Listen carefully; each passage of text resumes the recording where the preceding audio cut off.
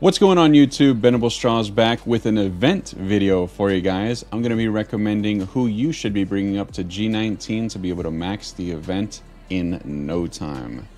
One of our Twitch viewers, named Zodi for short, asked me pretty much like, who, if you were to G19 anybody on each team coming from Alpha Flight, Hive Mind, Spider Society, or Extreme X-Men, who would you prioritize to be able to score higher with this right here? And it got me thinking. I was like, man, that's going to be a really good video to be able to inform everybody, let people know like how to max the event. Not max the event, but max these limits that we have. And I just got to thinking. I was like, well, if you're gonna G19 anybody from Alpha Flight, it's going to be, I'd say probably going to be your North Star, because North Star has a lot of use in Cosmic Crucible. He has a lot of use on War Defense, and he's literally the one you want to keep alive the most. Of course, it's going to be mutant gear, so it's going to butt in with your Extreme X-Men and bringing them up. And then moving on to Hive Mind, who's going to be the best person out of this? That is a tough call. I only say that because it's stuck between Void Knight and Red Goblin, but I think it's gonna be Red Goblin because of all the damage that he does. He has a lot more viability when it comes to being able to put out a lot of damage when you're fighting with Hive Mind, as well as defending with Hive Mind.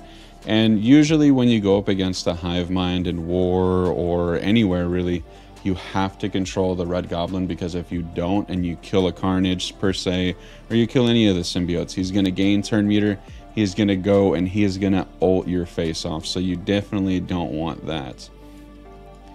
For Spider Society, that's a tough call because they're all amazing, right?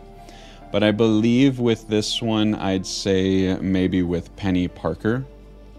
Penny Parker has a lot of sustain, and I know a lot of people would probably say, oh, well, maybe you want to bring up Peter B because he's skill gear, and you probably want to bring up Penny Parker because she's tech gear and skill gear. But if you were to pick one of them, I'd say you probably want to pick either Peter B Parker or you're going to be picking Penny Parker. We have the math on these as well. We broke it down pretty simply. So for, let's see here. Just gotta find it here. Okay. Let's open. All right. For Extreme X-Men, I hands down have to say Nightcrawler. I know it's going to hurt a little bit with mutant gear here, but currently I'd say, let's see, it would be mutant, then it would be bio, then it would be skill / tech, and then it would be mutant again. So there's not necessarily a good way to go about the mutant side of things, and I feel like they're doing that to be able to like hurt us later, right? Let's see, where is the thing I had here? Let's see. So with this math here, well, not necessarily with the math I'm showing you, but we did some math earlier, and the number of raid attacks required to max a milestone point, this was given to me by Saini and NemesisGaming. Big shouts out to NemesisGaming. It's, you have to have one G19 character. If you have one G19 character, you'll be doing 20 attacks. If you have two G19 characters, you'll be doing 10 attacks. If you have 3 G19 characters, you'll be doing 7 attacks. And if you have 4 G19 characters, you'll be doing 5 attacks. And, or no, that's 4 G19 characters is 5 attacks. 5 G19 characters is 4 attacks. But I'm sort of making this video to like pretty much prioritize who, if you only had one person to bring up for your G19, right? Say you're free to play and you're very limited on things that you could bring up. I would definitely recommend North Star for Alpha Flight, Red Goblin for Hive Mind, and or Void Knight, because he's also Mystic Gear, so that's going to be a little bit easier just in case you want to save on that Bio Gear. And for Spider Society, it's going to be stuck between Penny Parker or Peter B. Parker, that's for sure. It's such a catch-22 because all of these raid teams are insane. Like, they're great everywhere. And with Extreme X-Men, I think it's hands down going to be Nightcrawler. Let's go check out the characters real quick.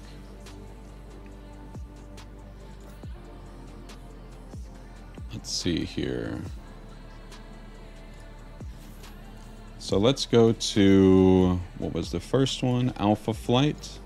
As you can see, I have all of my Alpha Flight here at level 100. Of course, they're going to perform very well elsewhere. But North Star, Wolverine, and Guardian are the three that I decided to take up because I wanted to save a little bit on mutant gear from this guy. He is already doing his job at G18, and Wolverine is super cheap. He's only like 2 pieces. So if you had to take the cheap route between doing a mutant person here and then also doing an Extreme X-Men, I would probably go this route. But you also have to be mindful of the uniques as well. Guardian, of course, is tech gear. Like, say you don't have any mutant gear, then I would probably either do Guardian because he's tech and not really anybody on the list is going to have to take that. And he has a pretty reasonable unique. Let's move over to Hive Mind.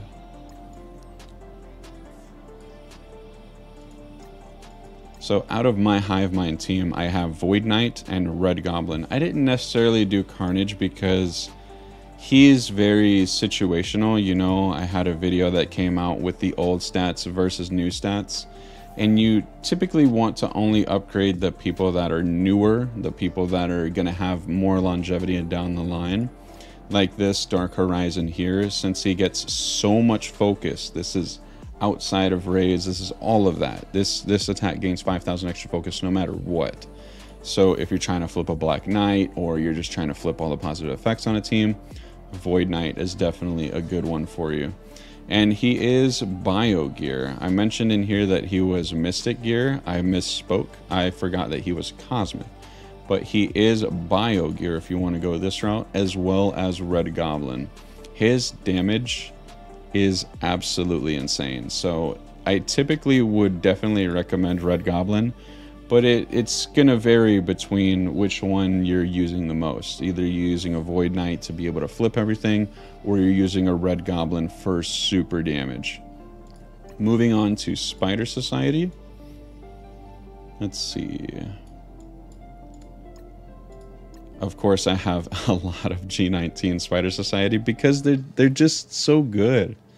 Like this right here, you have Bio and Skill. So if you have a little bit of a mix of two, you could probably do Ghost Spider because she is cheap. I believe Noir is only 2 pieces, 1 and 2. And his unique is Ballistic Weave. So if you had to go this route and you had to use Mystic Gear, then I would definitely go this route. Always go the cheaper route, but you know, most of these characters on these teams aren't necessarily going to hurt you if you do bring them to G19 anyway.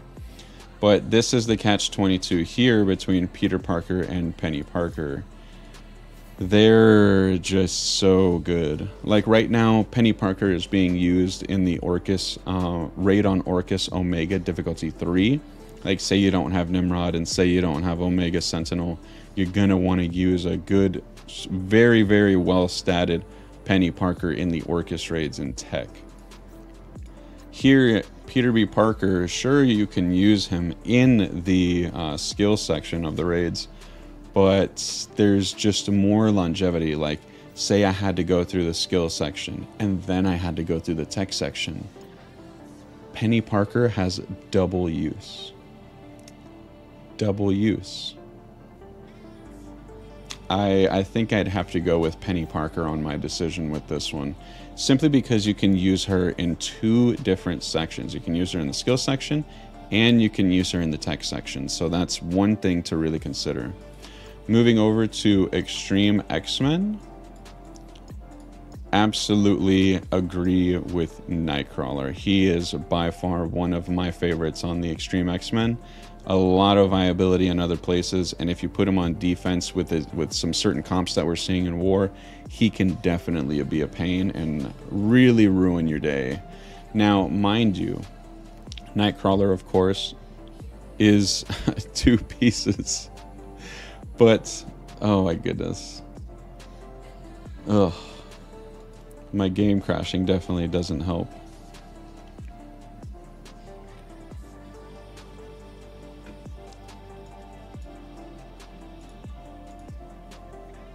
Yeah, Nightcrawler was so strong that he crashed my game.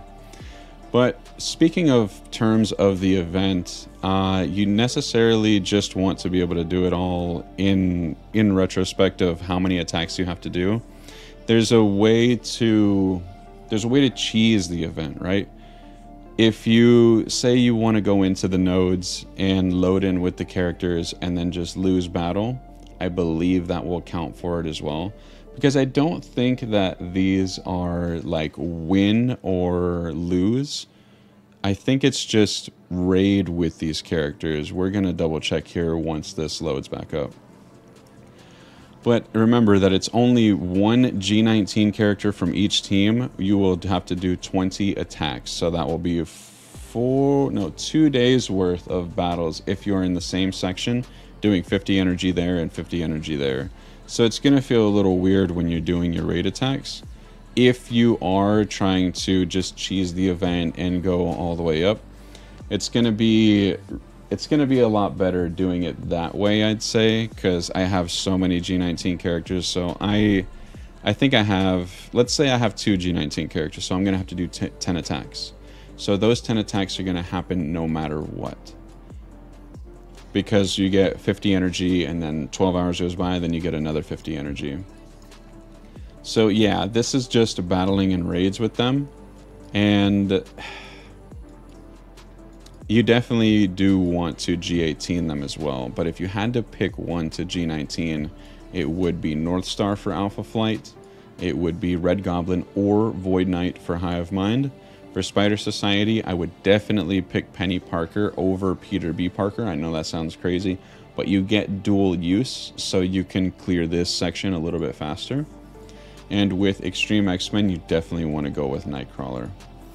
Thank you so much for watching, everybody. I really do appreciate you guys taking the time to watch this video. If you guys want to join us on Twitch, the link will be in the description.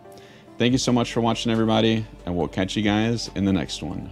Best of luck in the event, and I hope you guys max out your milestones so you guys can get a chance at this little guy over here with Blade Diamonds.